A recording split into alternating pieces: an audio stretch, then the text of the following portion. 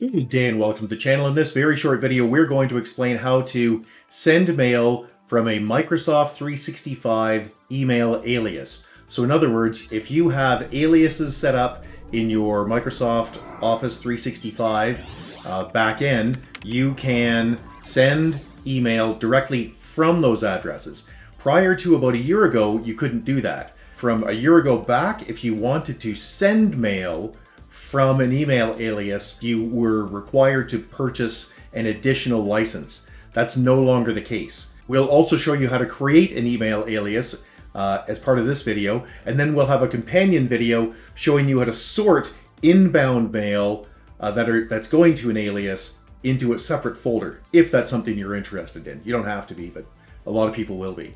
And there's a little quirk with it, so it's beyond the scope of this video. So let's get to it.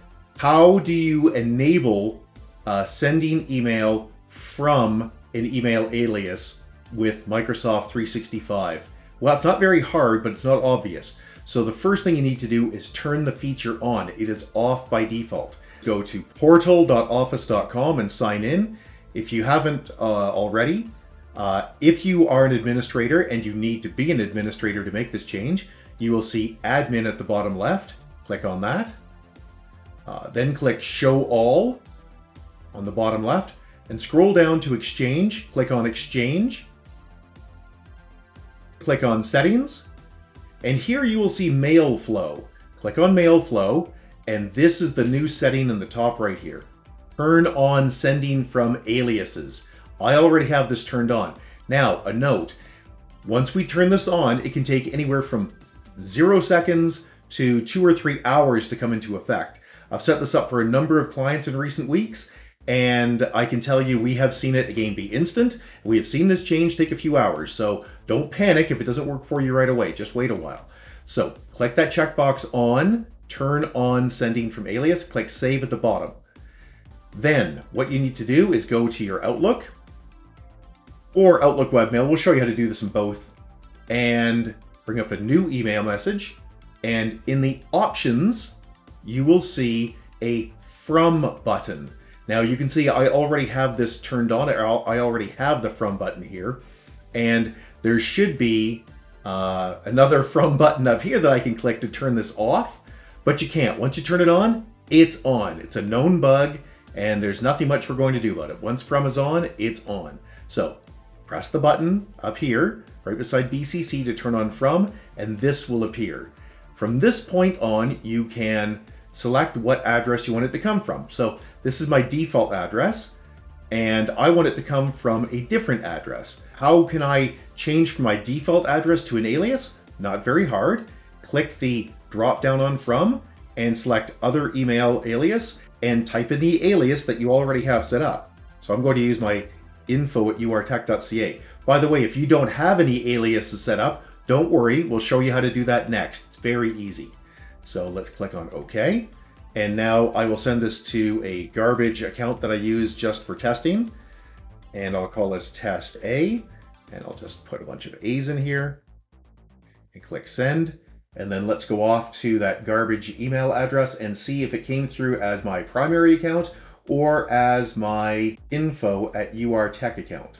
And there it is. It came through. There's Test AAA, and you can see it came through as info@urtech.ca. Now, just a note, if this doesn't work for you instantly, as I mentioned before, don't panic, just wait. It will work in a few hours. Okay, so we've shown you how to set up your From address button in Outlook. Let's show you how to do it in OWA, or Outlook Online, or Outlook on the web, or Outlook web app, whatever you want to call it. So go to portal.office.com, click the waffle in the top left-hand corner, the 9 dot, and go to Outlook. Or you can just go to outlook.office.com, whatever rings your bell. And here, what you want to do is click New Mail, and under Options, there is the From button right there. So I can turn this on and off by clicking the Show From. Now, this gets to the question of how do you create email aliases? Not very difficult. We'll show you that right now.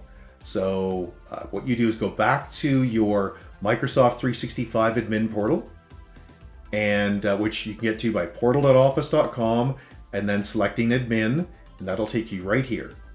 And go to your users, active users, find the user you want to create the alias with, or for, and on the right side, select manage username and email. Then in here, you can see I've got a pile of aliases. Yes, I've got them grayed out because I don't want you to see them, but I do. And I can type in whatever alias I want. So I could have RSVP at urtech.ca, for instance. That could be an alias I want to use. And boom, it's added. If I have multiple domains, I can use those as well. I've tested that. So there I've got an alias. Now we will have a video available that's linked in the top right-hand corner showing how to sort inbound mail that's going to an alias to a subfolder. It's just an option. Some people want to have that, some people don't. If you do want your inbound mail that's going to various aliases to go to separate folders, not a problem at all. But it's a little quirky and it's definitely not obvious. It doesn't work the way it doesn't configure the way you'd expect it to. Once it's set up, it works perfectly. And so again, if that's something you're interested in, click the link in the top right-hand corner. And that's it. Hey, if you found this video useful, please give us the big thumbs up. We'd really appreciate it. Subscribe's also appreciated. And if you have any questions or concerns, you can get a hold of us directly at urtech.ca. Or you can leave a question or a comment below. And if we don't get back to you, somebody else will, because on YouTube, everybody has an opinion. Thanks. Have a great day. Bye-bye.